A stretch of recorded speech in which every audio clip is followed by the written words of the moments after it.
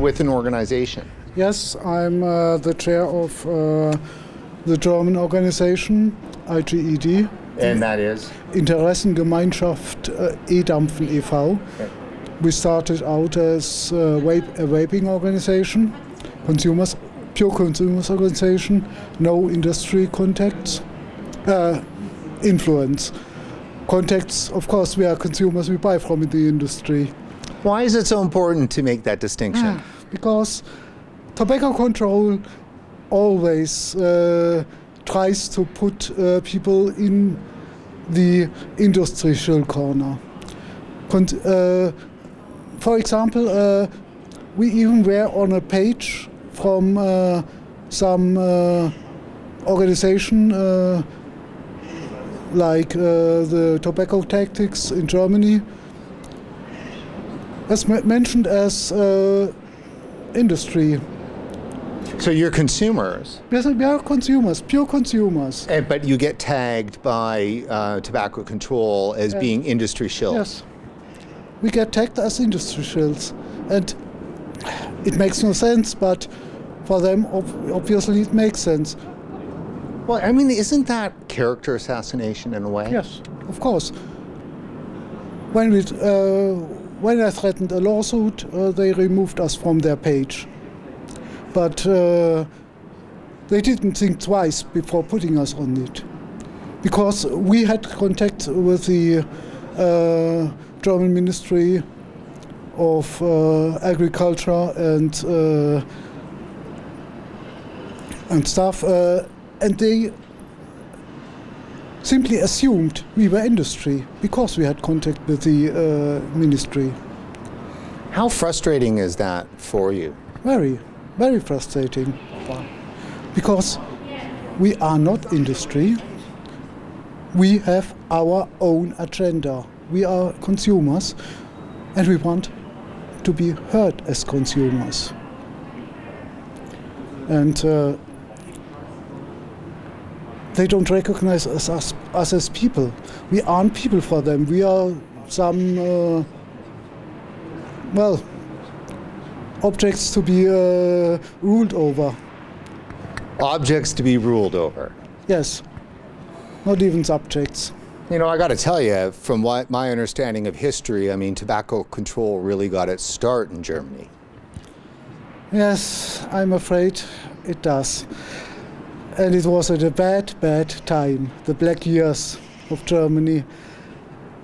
And Fritz Lickind was one of the first to coin the passive Rauchen, passive smoke idea without any science behind himself. But, well, it was gobbled up by his mentor.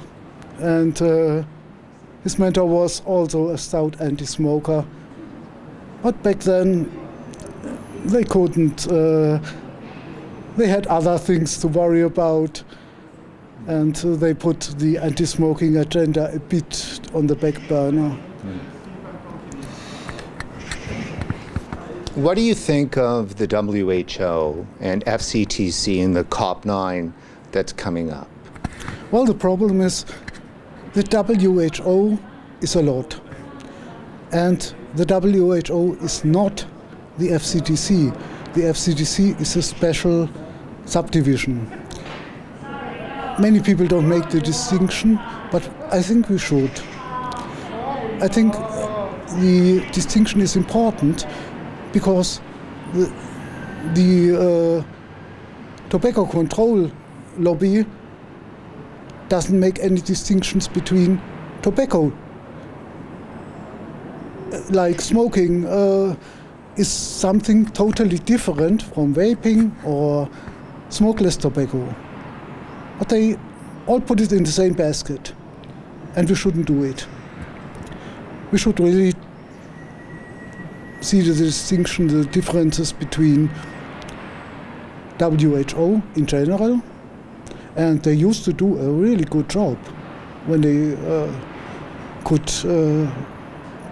put their minds to it, like on contagious diseases, and it's important. But now the focus has shifted to the non-communicable diseases like tobacco, which they put all under one umbrella and don't differentiate. Paint a picture for our North American audience about what vaping is like in Germany. Was there a big uptake and now been slammed down? Or, did it take off there in the first place? It was a slow uptake. It was only mouth-to-mouth propaganda. People got interested. I think the most interest was generated when the important anti-smoking expert started warning against vaping. Just like they do with the kids in the US today, there were warnings against vaping, totally absurd. We have no clue what's in there, what is happening, but they are dangerous. Even with old folks like me, 50 years old, that created curiosity. So I got curious and looked up the internet, what's about it, and then I started experimenting myself. And that's how I got to vaping, and many others too. Is there a lot of people that are in your, supporters of your organization? Well, we got a few members, some members, but at the moment the activity is a bit low. It's rather slow, and people are complacent. They see the vape shops, they think, okay, everything's okay, we don't need to act anymore. The TBD has settled. Unfortunately, most vapers are wrong. Because the first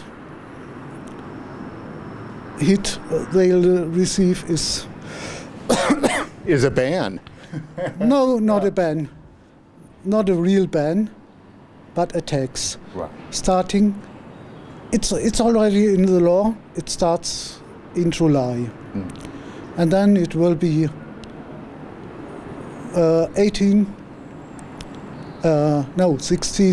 cents per milliliter, rising up to 32 cents per milliliter in 2026. And that is